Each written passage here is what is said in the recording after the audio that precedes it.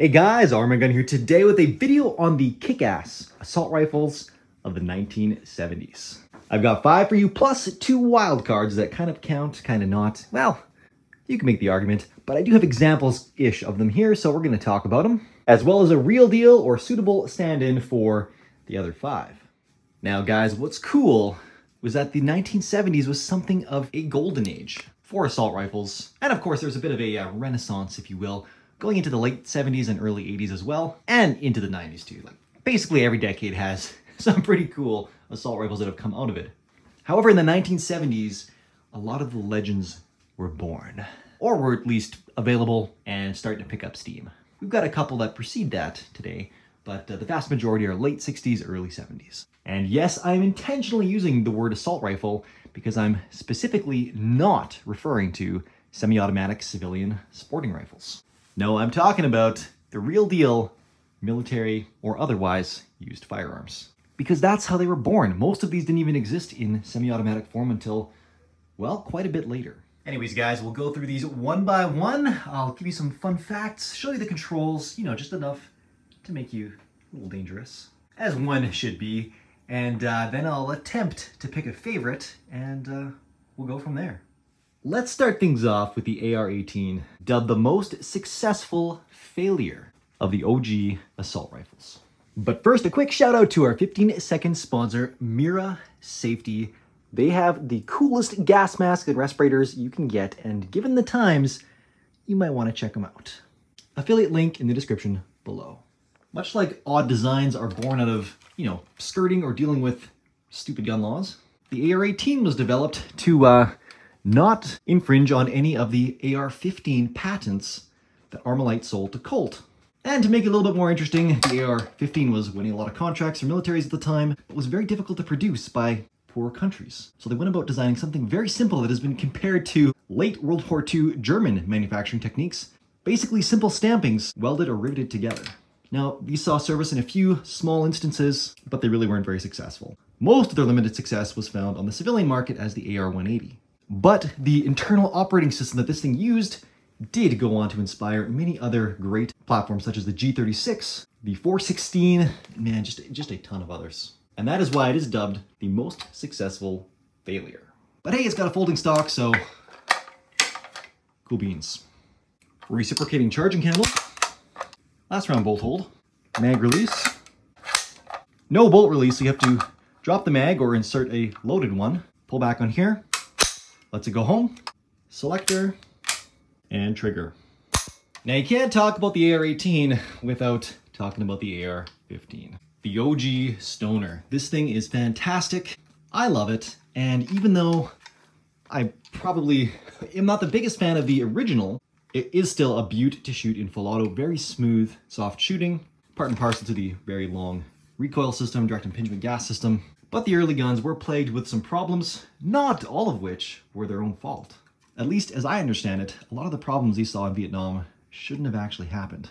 A big part was that the powder used in the ammunition was not suitable for the environment there and actually wasn't even what was spec'd, or at least used in the trials when these guns were trialed domestically. This was exacerbated by many of the guns not being shipped with cleaning kits. Probably the greatest benefit to the AR-15 is its constant evolution over the last basically 60 years. Here we have a modern SR-15, which stands for Stoner Rifle. And this thing is just an immense refinement. And, well, if I had this thing to pick back in the 70s, there would be no competition. This thing, hands down. Even today, this right here ranks among one of my favorite modern rifles. Charge it. Ping pong paddle bolt release. Mag release. Safety selector. And trigger. Now, it wouldn't be an assault rifle video without the AK-47.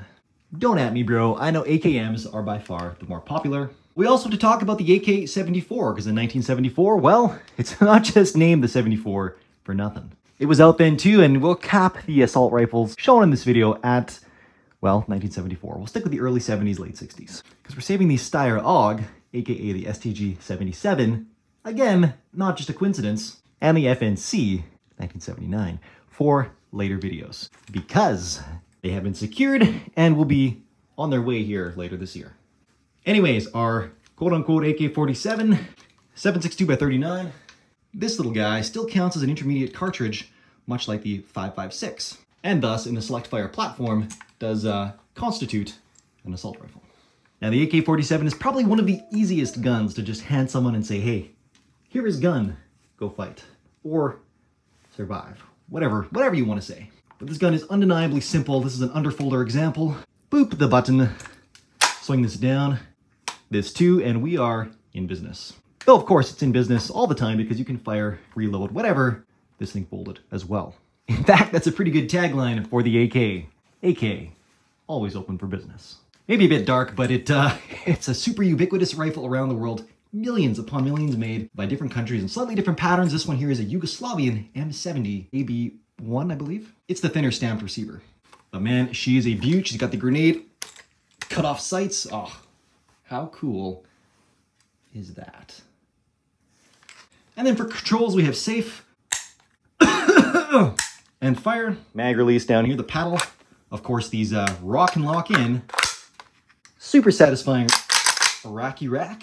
And if you go all the way back on this guy, there is a last round bolt hold. It's only because you're using Yugo mags and it's just catching on the follower rather than a follower activated bolt catch. So as soon as you release the mag, boom, she goes shut. AK does have nice trigger though. Ooh. So guys, AK-47 in 7.62 by 39, or if you want to 5.45 it, go for the AK-74. And what's next on our list? Why, none other than the Galil.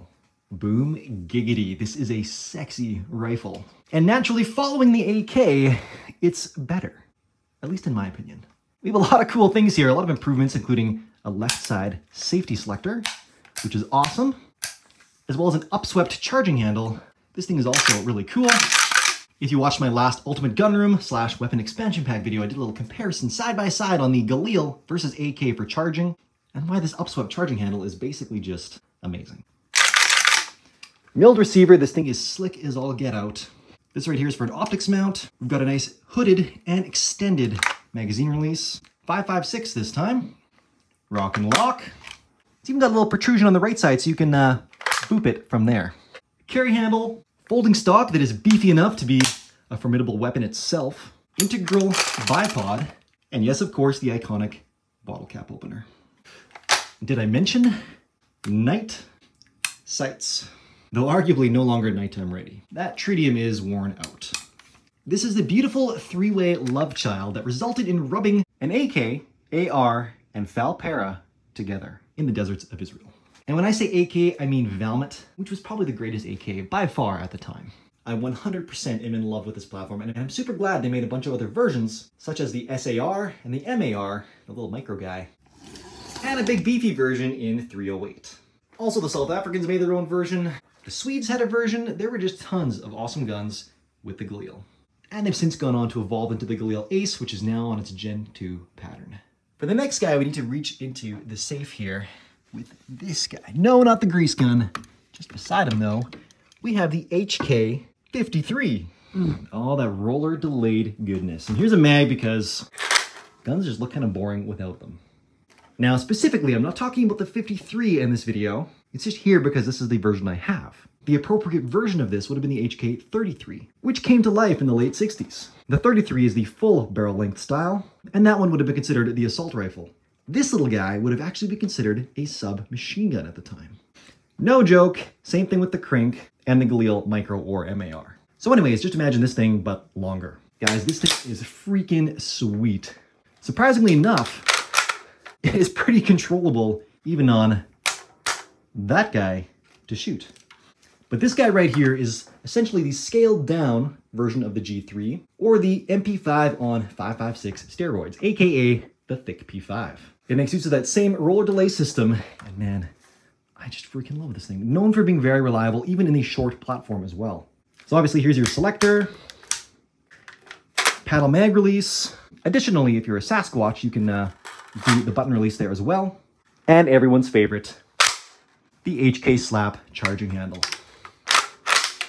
By the way, this right here, forward assist. Trigger. Guys, that's it for the top 5. Now for my 2 wild cards. You gotta love it when a plan comes together. Guys, this is the Mini 14, which technically was around in the early 70s. However, this guy kind of took the opposite approach of the typical assault rifle, starting life as a modern sporting rifle. So it came out as a semi-automatic only platform in the early 70s, and then at the end of the decade was released as the AC-556 in a select fire format. This one does not have that, but it does have the cool side folding A-Team style stock. More or less a scaled down M14, hence Mini 14. It shares many of the same controls.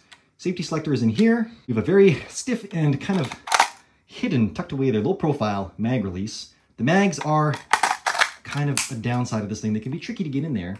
And beware of non-Ruger ones, like this one, which can have some reliability issues. It's a reciprocating side charger, but it has a last round bolt hold, which is nice, and it is built into the system. So to release, you either have to have a loaded mag or remove the empty mag, pull back, let her go home. Nice long sight radius. This is an AccuStrut to help with the barrel wobble and the harmonics so that this does a little better than Minute of Barn. And the trigger on this one are really quite nice. Guys, we saved the best for last, the Stoner 63-ish. I wish, because not quite the Stoner 63, but as close as most of us are gonna get. This is the Rob Arms M96, and man, what a cool firearm. Basically meant to take all the same cues and basically the same operating system from the original. It's once again all stainless steel construction, meticulously welded, very high quality, and an awesome gun. These also have quick change barrels. And yes, if you have the really cool and very rare brand kit adapter, you can convert this to top feed. Very cool. Maybe they'll resurface at some point, and maybe we'll see some belt fed kits. Mag release over here, takes Stanags, non-reciprocating charging handle. No manual bolt release though, so you do have to drop the mag, give her a little tug, let her go home. Now, while I would consider this probably the best, most modular assault rifle at the time, while they were liked by the SEALs in Vietnam, they didn't see widespread adoption, and tragically, most of the remaining original examples following Vietnam War were destroyed. Now, there are still about 150 or something like that originals out there. Hopefully I'll get to use either my buddy Richard, the Real Deal Movie Arms, or maybe Kevin Brittingham's in a video in the future. And maybe Knights will re-resurrect them as well, as they still have, I think, the tools and know-how to make more. Now, is that realistic? Probably not, but I can dream, Harold. So guys, in light of not being able to pick the Stoner 63 as my favorite, due to sheer unobtainium, and while I'm incredibly tempted to pick the Galil ARM, which when I started this video I thought I was going to do, and maybe I will once I get to shoot one full auto, once Movie Armament sends me, well, we'll leave it at that. But I'm going to have to go with the HK33. We'll say I have shot this again as intended, and I was blown away by how surprisingly controllable and reliable such a short platform is. Shorter is always harder. Oh, there's some bad jokes in there. So I can imagine if it's longer, it's going to be that much. Oh man, I can't even say. You guys know where I'm going now, so we'll leave it at that. Ironically though, the HK33 wasn't adopted that widely as a assault rifle of the time, so curious. But as I get more of these guns in and get more time behind them myself and shoot them side by side, I will further refine my opinions and continue to bring you guys better content. Guys, feel free to yell at me in the comments below, tell me why I'm wrong. Just be constructive when you tell me why I'm wrong or why you disagree with me. And let me know what you really think. Let me know if I missed any guns from the early 70s. And out of these 7, well, the Mini 14 really doesn't count. I just knew you guys would enjoy seeing that sexy folder. So out of the 6, let me know which you guys would pick and why. Please also stop in the description, check out the various channel partners, affiliates, and discount codes for your own pleasure. Catch you on the next one. Arm and Gun, out. Boom diggity.